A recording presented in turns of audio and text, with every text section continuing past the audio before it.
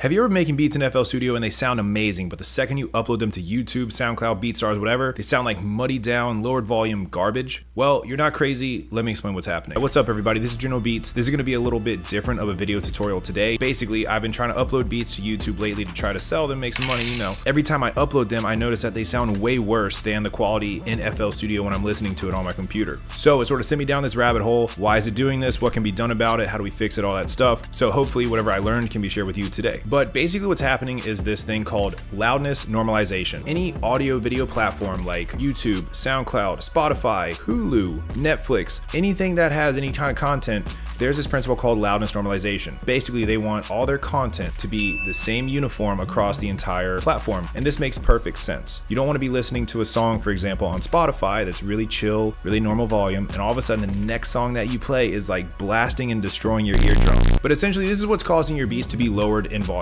So fun little history fact, a lot of these principles are rooted in what was passed in the early 2000s by the FCC called the CALM Act, C-A-L-M. This stands for Commercial Advertisement Loudness Mitigation Act. In the early 90s, there were a lot of like TV advertisers that thought they were going to be real slick, and in order to gain the attention of all the viewers watching TV, they're going to make their commercial a gajillion times louder than the previous commercial before. It ended up being really distorted, like blasted some people's TV speakers, like hurt their ears, whatever. Essentially, the FCC decided like, no, if you want to advertise on TV, you have to have a roughly same set of decibel level as everybody else. Specifically, this $25,000 piece of equipment.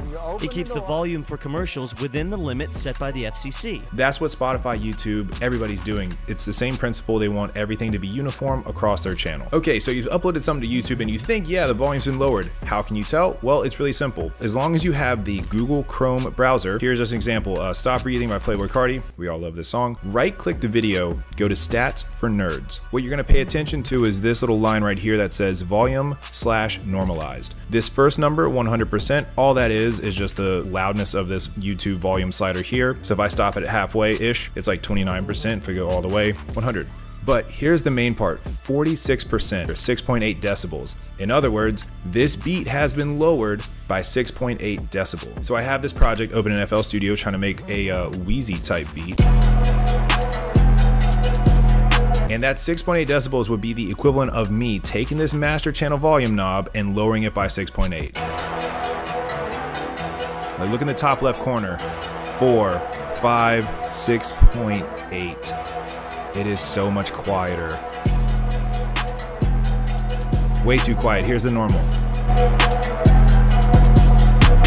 So you can see how this would be a problem. If you're posting beats to YouTube to try to sell them and a potential rapper comes along and listens to them, if it's way too quiet, they're gonna be like, yo, I can barely hear this, it doesn't slap, I'm moving on to the next one. You just lost a sale. But the problem with this method in trying to identify whether or not your beat has been lowered in volume is that it takes forever. You have to export the whole thing, load it to Tunes to Tube or Premiere Pro or whatever, then upload it to YouTube, wait for it to load, then right click.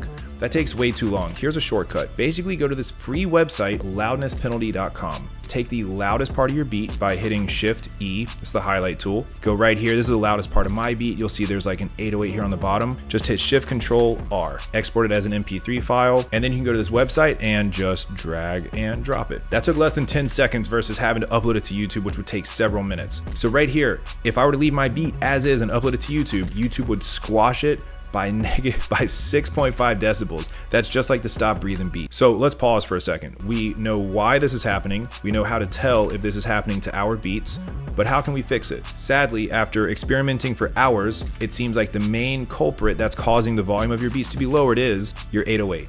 I know, it's painful to hear, especially if we're all making hip hop beats. Drums are the dominant factor in a lot of the beats, but it is typically the 808. And here, let's run a few experiments. So with my beat, I exported a part that has no 808, like there's no 808 on the bottom. You already saw me export the part with the 808, and here's the difference. So here is without the 808 being dropped in, there is no decibel change. But just to clarify real quick, you should never strive for 0 decibel change. Like that's almost impossible. Even a really quiet beat like Over My Dead Body by Drake, kind of a lo-fi beat, if you were to right click, look at Stats for Nerds, this has been lowered by about 1.6 decibels. And there's not really any hard hitting 808 in here. Try not to go for 0. I'd say anything in the 2 to 4 decibel range is great. You can play around on YouTube, like look at different beats. Here's a Wiz Khalifa 420 beat.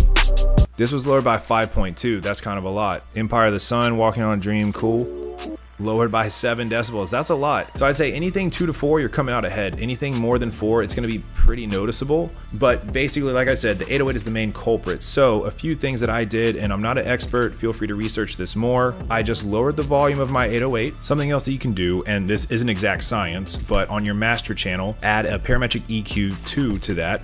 Open it up, click this arrow right here, make sure your histogram is enabled. This is a feature that should be included already in FL Studio 20 or beyond versions. It'll allow you to see like where the frequencies are spiking across the spectrum. Take a look at this +6 mark right here and pretend that there's an invisible ceiling, like sort of going from left to right. Any frequencies in this bass range that jump above that +6 decibel mark, there's a very good chance that's gonna trigger YouTube to lower the volume of your beat. So let's take a look at mine. So you can tell mine's sort of just barely touching that +6 invisible ceiling. So I could let that breathe a little bit more if I wanted to. Again, it's a tricky balance. Like if you lower it too much, your 808 is gonna sound boring. If you raise it too much, YouTube might lower your volume. So just play around with it. So if I take that lowered snippet from my beat, it's now -2.7, which I said again, 2 to 4 is kind of that sweet spot. All right, so I hope that helps everyone. I know, again, I'm not an expert. If you know more about this subject, please comment it down below. Feel free to do your own research, watch more videos. Again, this is just sort of the starting point and trial and error stuff that I've learned. So hopefully it helps you if you're planning to sell beats on YouTube or BeatStars, things like that. But anyway, I appreciate you guys sticking with me until the end. Until then, I guess I will catch you all in the next video.